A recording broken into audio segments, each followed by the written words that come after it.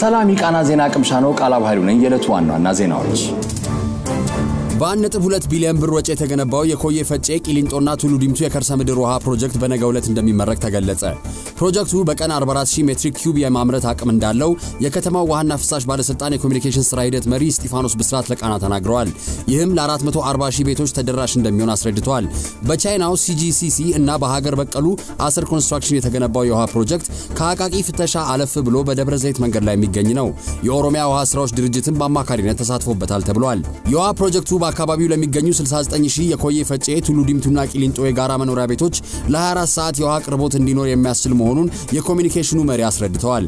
በተጨማሪም በአካባቢው ለሚገኙ 7000 የማህበር ቤቶች ለአዲስ አበባ ሳይንስና ቴክኖሎጂ ዩኒቨርሲቲ ለቂሊንጦ ማረሚያና ሌሎች መኖሪያ ቤቶች የውሃ አቅርቦትን በተመሳሳይ ሁኔታ ማድረስ እንደሚያስችል አብራርተዋል። በአዲስ አበባ ከተማ መስተዳድር በጀት የተገነባው ፕሮጀክት ምረቃ ስነ ስርዓት ላይ ምክትል ከንቲባ ታከለ ኡማ ይገኛሉ ተብሏል። የቀድሞ የብሔራዊ መረጃ ደህንነት ኤጀንሲ ምክትል ኃላፊ ያሬድ ዘሪሁን ዛሬ ከሰዓት የፌደራል ከፍተኛ ፍርድ ቤት ልደታ ምድብ 10ኛ ወንጀል ችሎት ቀረቡ። ከምክትል ኃላፊነታቸው በተጨማሪ የህዝብ ደህንነት ኃላፊ የነበሩት ግለሰብ ትላንት በዱከም ከተማ በቁጥጥር ስር መዋላቸው ይታወሳል።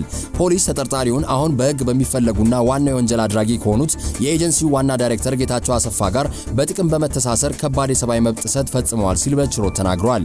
ከዚህ በፊት በሽብር ወንጀል ተፈርጀው ከነበሩ ድርጅቶች ጋር ግንኙነት አላችሁ በማለት ግለሰቦችን በጨለማ ቦታ በማሰር እርቃናቸው ጉንዳን ያለበት ቆሻሻ ቦታ ላይ በማስቀመጥ ብልታቸውን በፒንሳ በመሳብና ሌሎች በርካታ የሰብአዊ መብት ጥሰቶችን በማድረስ ከአካል ጉዳት እስከ ህልፈት ህይወት አድርሰዋል ሲልም ፖሊስ በምርመራ ሪፖርቱ አካቷል። ፖሊስ በተጨማሪም ግለሰቡ በከባድ የሙስና ወንጀል መጠርጠራቸውንም ለችሎቱ ተናግሯል።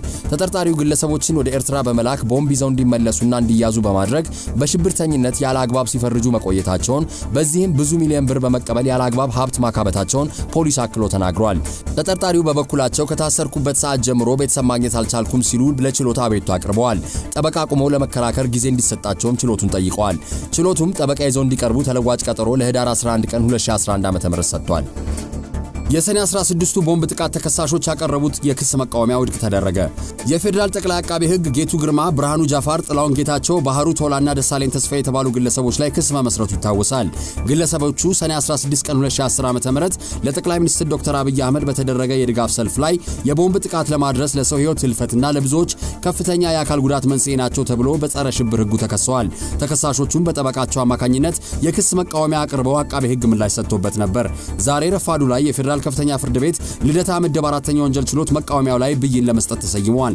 ችሎቱ በመቃወሚያው ላይ ያቀረቡት በሽብር ወንጀል መከሰስ የለብንም፣ የዋስትና መብታችን ይጠበቅ የሚሉና ሌሎች ነጥቦች ተቀባይነት አላገኙም በሚል ውድቅ አድርጓቸዋል። የተከሳሾችንም የእምነት ክህደት ቃልም ተቀብለዋል። ሁሉም ተከሳሾች የተባለውን ድርጊት አልፈጸምንም በማለት ቃላቸውን ሰጥተዋል። በመቀጠልም አቃቤ ህግ 140 ምስክሮቼ ቀርበው ይሰሙልኝ ሲል ችሎቱን ጠይቋል።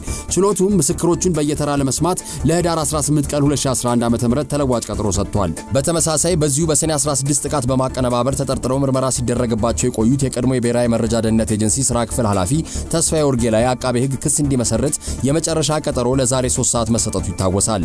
ነገር ግን ተጠርጣሪው ጉዳዩን ሲከታተል በነበረበት የፌደራል የመጀመሪያ ደረጃ ፍርድ ቤት ልደታ ምድብ ወንጀል ችሎት ሳይቀርብ ክስም ሳይመሰረት ቀርቷል። ይሁን እንጂ በሌላ ጉዳይ ከሰዓት በፌደራል ከፍተኛ ፍርድ ቤት ተጠርጣሪው የቀረበ ሲሆን ፖሊስ ማመልከቻ አስተካክሎ እንዲቀርብ በይደር ለሰኞ ቀጠሮ ተሰጥቷል።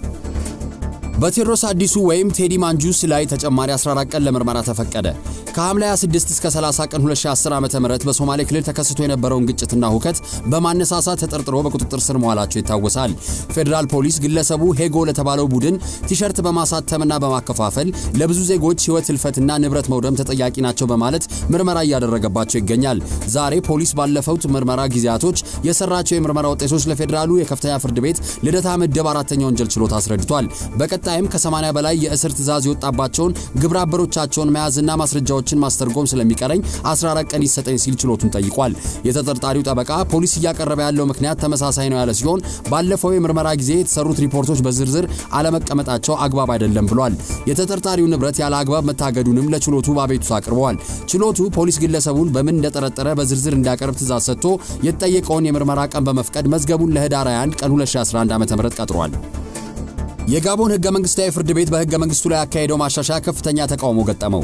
የጋቦን ፕሬዝዳንት አሊ ቦንጎ በህመም ምክንያት ለ23 ቀናት በስራ ገበታቸው ላይ ካለመገኘታቸው ጋር ተያይዞ የተፈጠረውን ክፍተት ለመሙላት በሚል ፍርድ ቤቱ በህገ መንግስቱ ላይ ማሻሻያ ማድረጉን ባለፈው ረቡዕ አስታውቋል።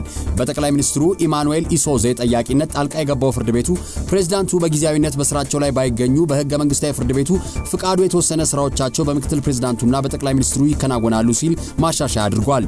ይህም የጋቦናውያንን ሉዓላዊነት የሚገፋ ነው በሚል የተለያዩ ተቃዋሚ ኃይሎችና የሲቪል ማህበራት ዘንድ ከፍተኛ ተቃውሞ አስነስቷል። ምክትል ፕሬዝዳንቱ ፒየር ክላቨር ሙሳቡ የአገሪቷን ካቢኔ ስብሰባ እንዲመሩ ፍርድ ቤቱ ኃላፊነት ሰጥቷቸዋል።